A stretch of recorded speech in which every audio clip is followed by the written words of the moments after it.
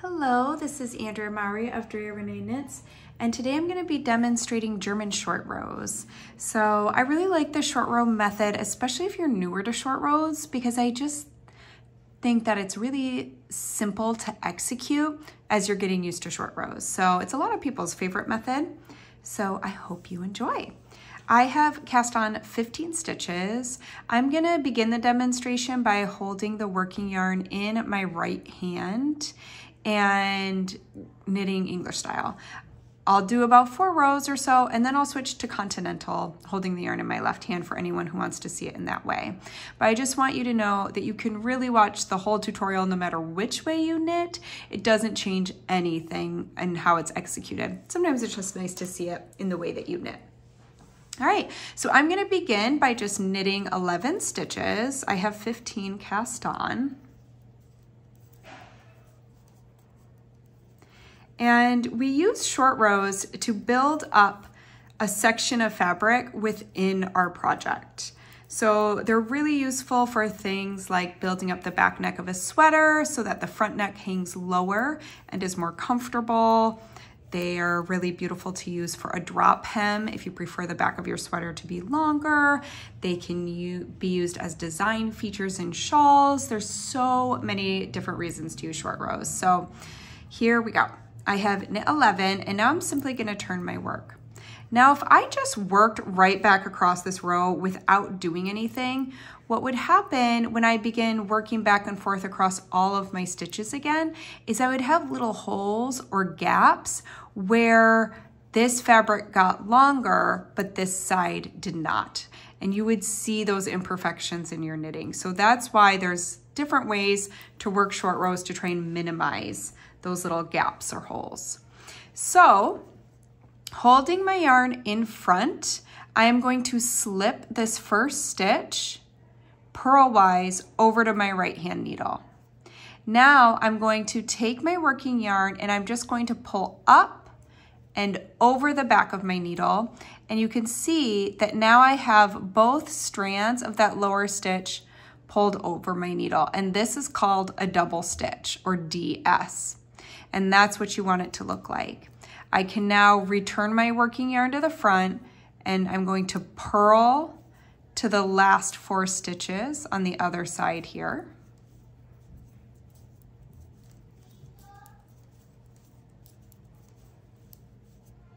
Okay, and I'm gonna turn again. And it's the same method on this side. I'm going to bring my yarn to the front, slip my stitch purlwise, and then give a tug and pull your working yarn over the top of your needle and back, and there's my double stitch. And now I'm gonna work back to the first double stitch that I already created.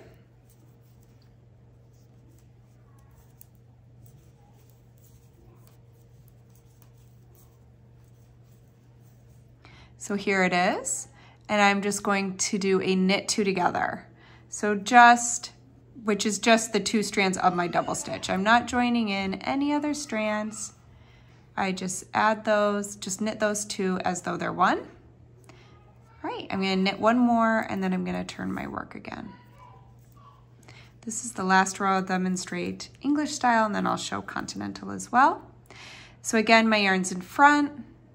I slip that first stitch purlwise, pull the yarn up and over the back of the needle to create my double stitch, return the yarn to the front, and purl my way back to the previous double stitch. By the way, it's Saturday here, so you're gonna hear my kids hooping and hollering and having a good time.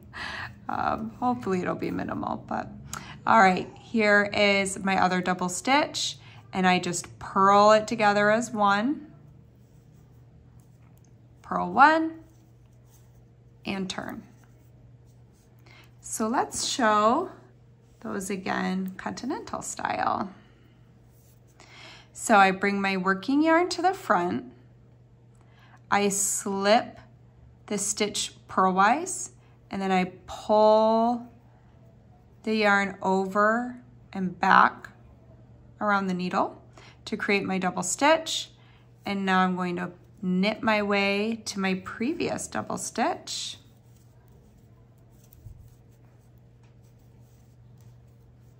Here it is. You can tell by the double strands. You can tell because they look a little funky. If you're ever not sure or you're nervous, you could always place a stitch marker next to your double stitch so you know when you hit your stitch marker that you're there, especially if you're in a pattern that has a lot of them going on. All right, and now I just knit both strands of that double stitch together. So in the pattern, you usually will just see it as like knit to the previous double stitch, knit 2 together, and then it would say something like knit 1, and then we'll turn. The most important thing here is to learn how to make the double stitch. So I'm on the back of my work, I'm holding my yarn to the front, I'm going to slip the stitch purlwise, pull the yarn over the top of my needle and back, return it to the front, there's my double stitch, and now I can purl to my previous double stitch, which is the other important thing to learn, is that when we get to a double stitch, we then just either knit or purl it together. So there's my double stitch, purl it together as 1. Now I'm gonna purl 1 and turn. I'm gonna bring my working yarn to the front, slip my stitch purlwise, lift that working yarn up and over the top to create my double stitch, knit to my previous double stitch,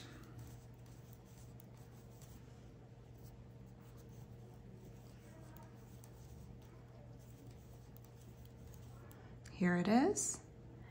I'm gonna knit 2 together, knit 1, and turn. Bring my yarn to the front, slip the stitch purlwise and pull the yarn over the top of my needle, purl to the end, or I'm sorry, not to the end, but to my previous double stitch.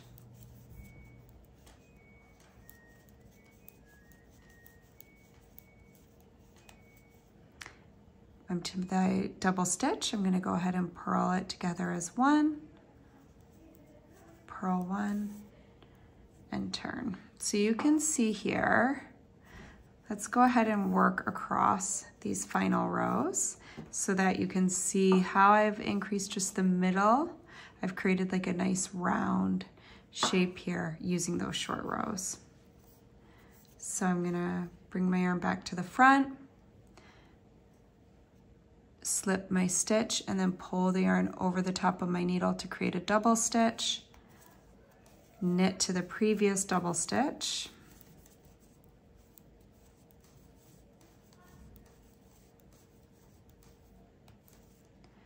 there we go, knit 2 together, and then I'll just knit my last stitch, and now I just purl back the other way.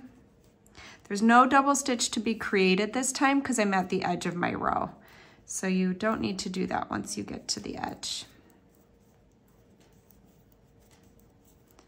So again, I like this method because I generally use a lot of just wrap and turn, but you have to fix the wrapped stitch a very specific way depending if you're on the right side or the wrong side, if you're knitting or purling.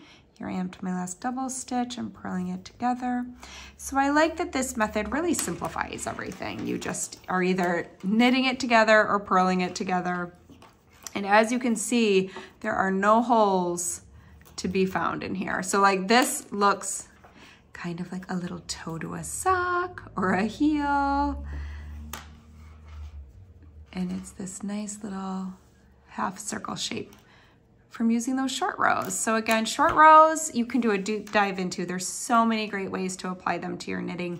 But I hope you try out this method. It's pretty fun and I think it's a great one to have in your arsenal. So happy knitting and I'll see you next time.